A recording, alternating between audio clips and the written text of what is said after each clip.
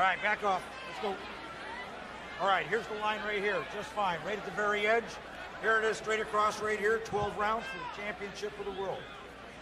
Touch him up. Good luck.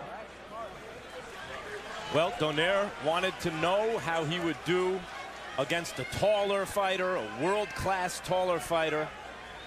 He's about to find out, is this careful what you wish for? Or will Donaire dominate Mathebula, Roy, as he has dominated every opponent he's faced in recent years? We shall soon find out. There's the bell to begin round number 1, scheduled for 12. Donaire against the tall and lanky Mathebula. See if Mathebula could stay disciplined and use that jab. Donaire jumps in and lunges with the left. Moving around and staying away, didn't want to engage. Donaire just missed with that left cross. Mathebula is now backing straight up, which is not good. Well, when Donaire closes the gap, he negates the height advantage for Mathebula. And that's what Nonito has to do. Just get close to him and put those big punches on him and try. You know, he's doing VADA, volunteer testing for performance enhancers year-round, Donaire. He's volunteered for it.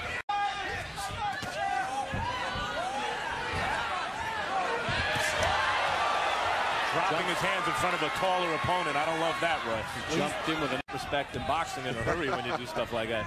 Not Nonito. He's good enough, I think, that he can overcome this kid just like he's doing. Good combination and a good hook to the body. Finished it off for Mathebula. Ooh, he's throwing that home run hook, Donaire is. Mathebula's throwing a pretty good punch himself, though. Trade inside.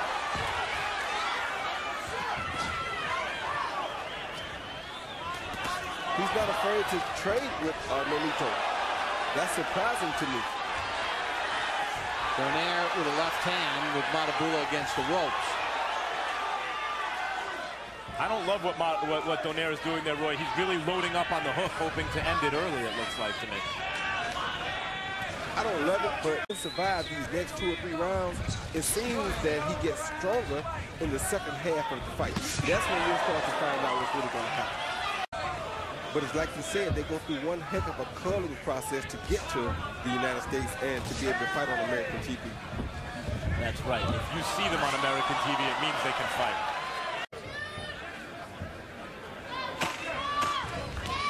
Combination from Mathebula.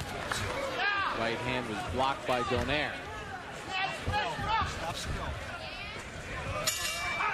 End of round 3. 2 rounds to 1, Nonito Donaire. Now, I got to tell you something.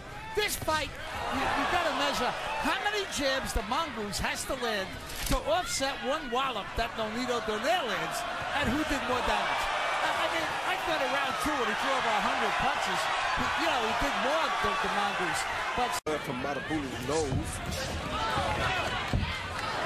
Donaire has caught Mathebula. Really paid for it yet, Roy, but sometimes these guys get in those exchanges and they throw some shots, and Donaire's putting himself in unnecessary risk. Go! Left hand drops Mathebula.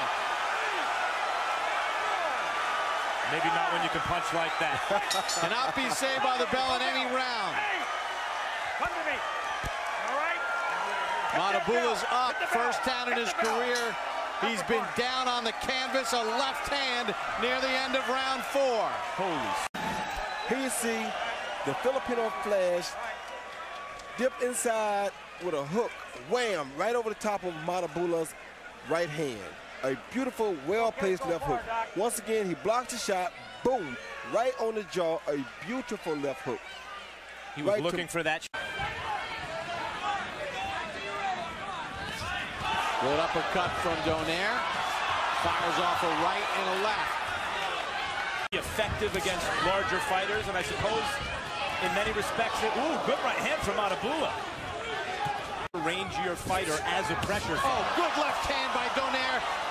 And he fires. Does sneak a hard punch down the pipe every now and then on Nonito. Right hand from Donaire. Like that. Great right hand by Mathebula just did. Bigger man in the ring to be increasingly shorter here. Left hand by Mathebula touched the face of Donaire. Donaire still cracking with a power shot of his own. Pretty good round, the kind of fight that he's used to. You know, he's got to do a lot of work just to get in the right range. Yes, he does, but this is what he wanted. This is what he asked for. So, of course, it's not. And he's taking away most of Donaire's heavy left hooks. And his height allows him to be out of the way of the left hook a lot quicker than most people would be. So the jab goes further than the left hook would travel. End of round 7. So if he's going to win the fight, his jab is his best punch, like right there. He was throwing it and it enabled him to land. Forehead, left eye, swelling. The last round, right when he gets started, that jab makes him stop. Sometimes a good stiff jab can neutralize.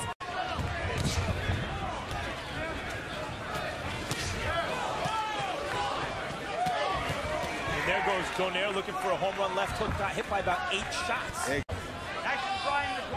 man putting his 122-pound belt on the line. Off and being very, very busy. But remember, at the end of round 7, Nonito Donaire was complaining in his corner that his leg fell asleep. The risk of him is to get stronger late in the fight. Oh, good shot. Good uppercut.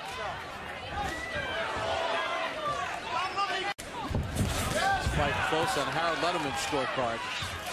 Going. Well, I thought Mathebula won the round. Me too. I think Donaire lucked out a little bit that it was a short round. He should close.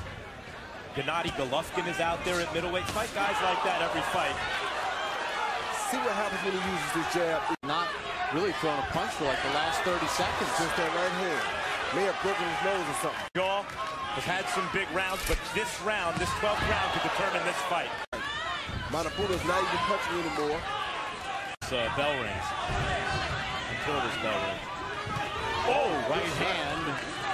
And Mathebula has landed some real good shots here. Left hand by Donaire to the head of Mathebula.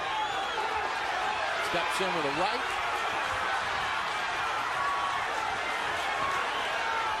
I thought Nonito pulled it out in that last round. Donaire says, bring it on. Fires a couple power shots. That's how it ends.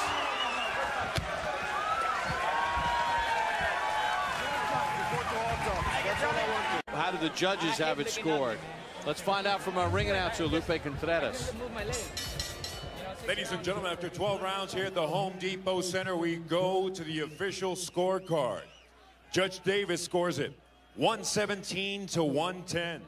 Judge Morrow 118 to 109. And Judge Duarte scores it 119 to 108. For the winner, by way of unanimous decision, and now the unified WBO and IBF Super Bantamweight Champion of the world, the Filipino Flash, Nonito Donaire.